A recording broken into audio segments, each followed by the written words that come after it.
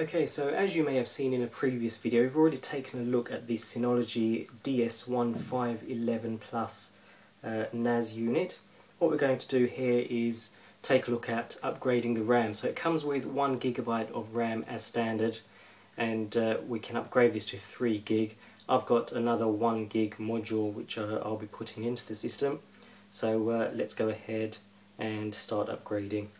So at the back we should see we've got 5 screws to remove around the outside.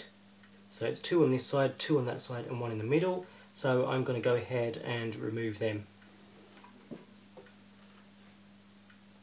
Okay, so once we've removed the 5 screws from the rear of the unit, we simply slide this back to unlock and then remove this just like you would remove any other PC case. So up and away. Be careful because you don't want to hit the circuit board across the side. So there's your power supply. Your hard drive is located under here. The 2 fans down the back.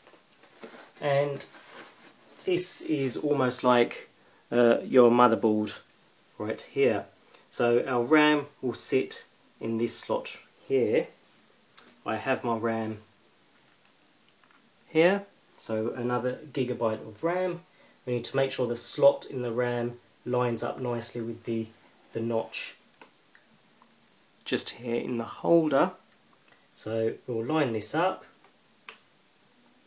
insert at an angle, push down, clip into place, and there we go, job done. So that's the RAM upgraded in the system.